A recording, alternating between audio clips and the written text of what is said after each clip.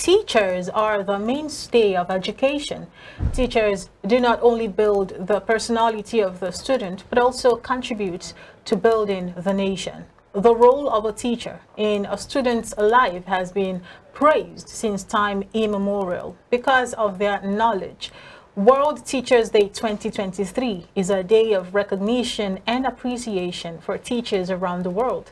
It is an occasion to celebrate the profound impact teachers have on the society by equipping students with the requisite skills, knowledge, and values needed for success. This day also serves as a reminder of the importance of quality education and the role of teachers in achieving this. With us in the studio to have this conversation is Taiwo Hassan Soweto. He's an education rights expert, and we'll be looking at the topic, assessing the role of teachers in nation building. Good morning, Taiwo. Thank you for joining us. Good morning. Thanks for having me. You're welcome. Good morning. Good morning. Yeah. All right. To what extent do teachers instill positive values and ethics? Teachers, I must say, kudos to them, building basics of, life, ethics and knowledge and basic needs to face the world at large, instilling these values into the young ones. But does it really still stand so, instilling values and ethics and character traits in their students? I think it still stands, despite the decline in education, in the value system. I think it still stands, because there's no one who will not tell you that their first point of contact with knowledge, apart from the home setting, is the school, and that means the teachers. But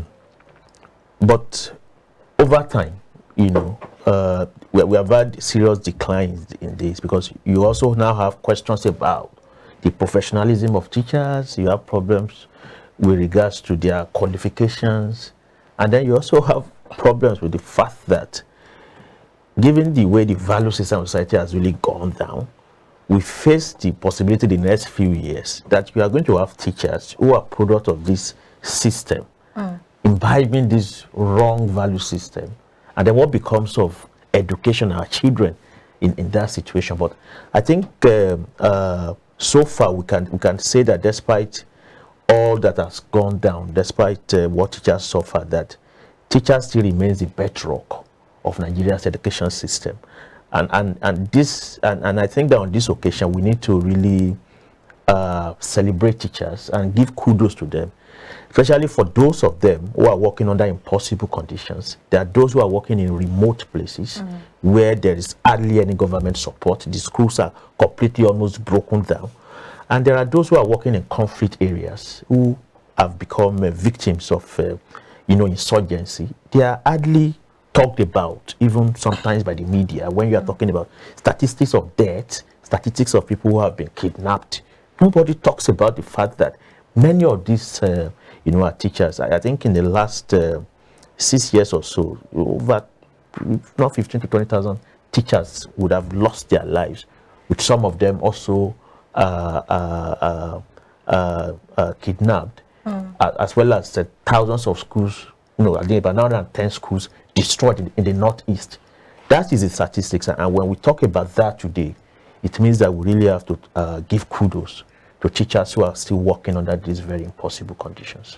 All right, let us look at the quality of teachers that we have these days. You have alluded to that in your submission. However, growing up, I must say, shout out to my mom, actually. She's a teacher, still teaching till today. Same with mine. And I know that she has told several stories about, the classes she had to attend, the certifications. Yeah. So in those days, you hear things like the TC1, the TC2, going to the NTI, and all that. And these people get grounded in what it means to be a class teacher. Yeah. We don't really hear about these things anymore. And you can almost feel the difference difference in those teachers of those days and the teachers that we have today? And driving this towards the end point of my question is, when we talk about educational reform, it is easy to point fingers at, you know, the building, the equipment required, to books, to the curriculum.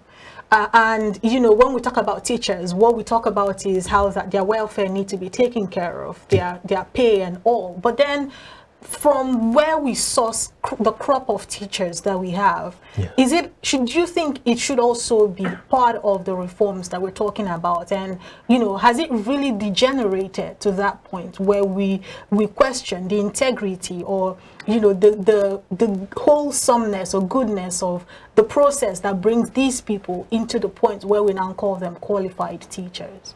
But, no, yes, it's gotten to that. And that's not because of the teachers themselves, but because of the conditions they have found themselves. We all have to, you know, raise these questions, because you are very correct that in the past, the teacher education system was really very, very standardized.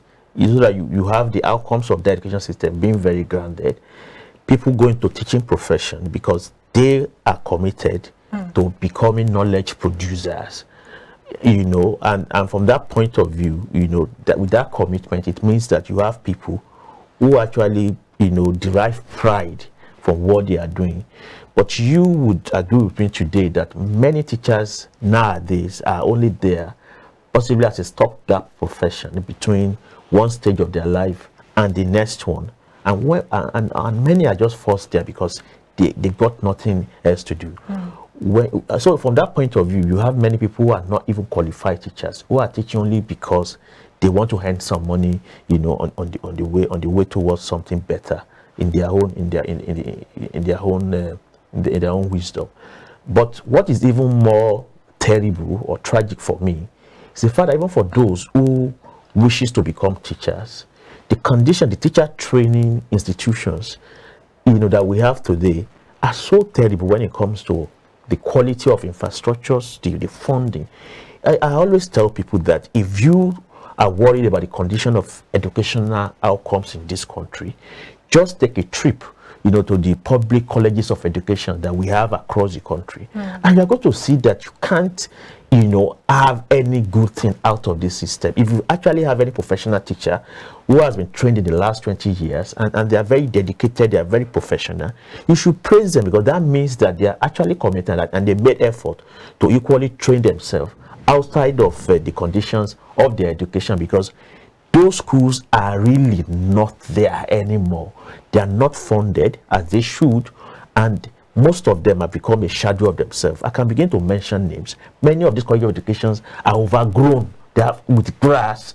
You know, you have. I mean, it's just so terrible, because when it comes to the general issues of underfunding of education, there are staggered realities when it comes to this. The public universities are still doing so much well, despite the limited and declined funding. When you're actually looking at the conditions, you know, of the colleges of education, the polytechnics are only a little better than colleges of education, but the colleges of education are completely in terrible state.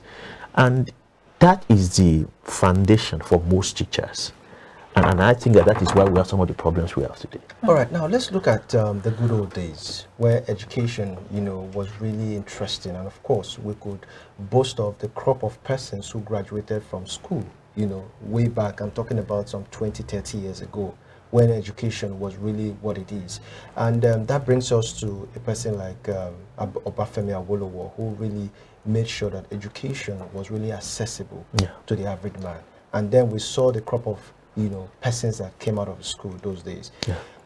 In your previous assertion on this show, you've talked about the capitalist mentality, the capitalist mindset.